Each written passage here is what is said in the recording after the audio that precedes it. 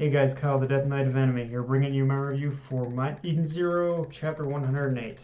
Okay, so first major thing to talk about with this chapter is we get introduced to Nadia, the guardian who watches over the temple of the Mother Beacon. And just saying that out loud opens up so many, so many story threads, like pretty much so many avenues of where the story could go from here. Because just saying those two words, Mother Beacon, together already tells me the temple and maybe Nadia in some way are going to play a major role in locating Mother. Now, obviously, I don't think it's going to give a direct location to where Mother is. Otherwise, well, pretty much the story I think would be over by the next chapter.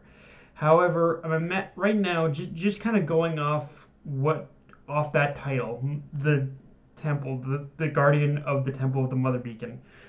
I'm imagining what the scenario that we have here right now is there's more than one beacon, and there's more than one like Mother Beacon, so to speak, and each beacon acts as a sort of compass that when found, they collectively will basically create a sort of map or a sort of star map or basically a wayfinder or something that basically leads to pretty much gives the location pretty much gives the location to Mother as to where Mother actually is.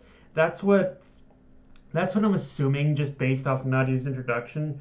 Which, talking about Nadia herself, we learned that she's basically the one the dead astronaut was supposedly in love with, which was not only a very nice way of tying him into the story now, but it in some ways also pretty much does validate that theory of this temple in a way where what probably happened with him is he discovered he discovered the temple in his own attempt to find Mother, but after spending probably more than a little time there and falling in love with Nadia, what happened is the astronaut he redirected his goal to pretty much not only wanting to find Mother for himself, but also wanting to find Mother wanting to find Mother for Nadia. Like pretty much not. I think Nadia in some ways is basically a character that is kind of linked to Mother, and she herself wants to find Mother for some reason, I think. Um, Now, I guess just getting this off the I guess getting this off the table. The only major issue I really had with this chapter is that the battle with the octopus kind of went on for a little too long, in my opinion, especially since how the fight in itself already was nothing more than a transition point in order to actually get our heroes to the temple. Like really, when you look at the way this chapter is structured, that whole battle scene, with the octopus monster, it really was only meant to serve as a way in order to actually get our heroes to the temple. There wasn't really any point to pretty much there wasn't really any point to the actual fight itself. So I think so. It's kind of so pretty much because of that, and the fight only really serving as a transition point. I felt like the fight itself could have been shortened by a couple pages, but I think I get why Mashima did it, because he pretty much he wanted to save the pretty much reveal of Nadia for the end of the chapter.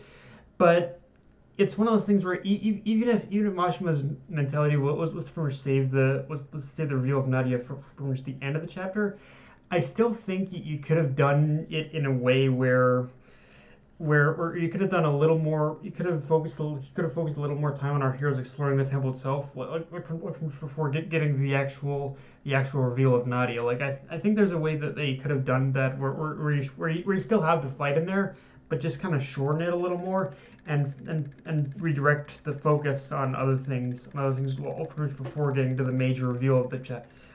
Like, yeah, that was kind of the one.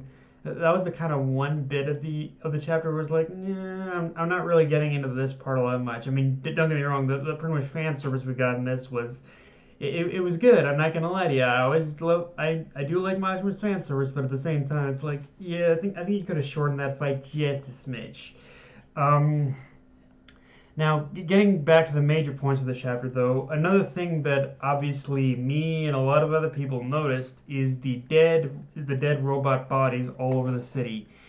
And yeah, that definitely raises a few eyebrows, as well as the tension of the whole situation as itself. Because while it could have been, the thing is, obviously, as we see, like Shiki, when he sees the dead robots, he's having flashbacks to Granville, and it could have been the exact same scenario as what happened on Granville, or maybe even the octopus monster itself was responsible. But either way, the thing with these dead robot bodies is it does shine a bit of immediate suspicion and from just doubt on pretty much Nadia. Like the thing with that whole bit with the robots, it creates, it really does say, okay, something isn't exactly kosher and something isn't right here. Like there's some, like pretty much something with this whole situation with Nadia is kind of off. And pretty much despite the warm welcome she's given, that's pretty much despite the warm welcome she's given to our heroes. Like despite that warm welcome, all signs right now are kind of pointing to her being like, I don't want to say I don't know if she's necessarily going to be the full-on villain of this arc, but something is like something in general is just definitely off. And honestly, the octopus in some ways it feels like an even bigger red herring to this, and that's not even taking into account Poseidon Nero, who again is more than likely involved somehow in all this. Like with this whole with the whole role, just with the simple inclusion of the robots in this chapter, it really kind of creates this sense of unease that yeah, something is going to go awry here. Something just isn't going to really, like, something's going to pop here. Something isn't correct, and it's just a matter of when that something is going to when whatever's wrong with this situation is going to show itself. So yeah, I think, and again, I think part of it is that Mashima is also building up like Poseidon Nero in this situation as well. Like I think everything whatever he's doing here, I think it is for the purpose of building onto the threat of Poseidon Nero, honestly. Now one thing, just despite the fact that I wasn't a big fan of the whole fight with this chapter, I will admit one thing that I did kind of like is the way they were kind of utilizing Weiss as the sort of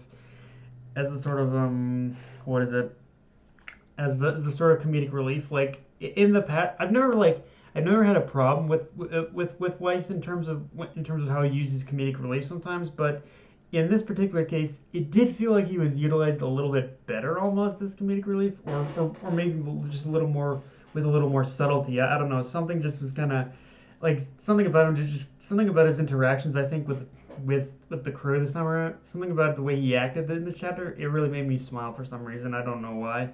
And maybe that's just because of the whole situation and how he's pretty much just and how he's just kind of learning to kind of let go now or something like that.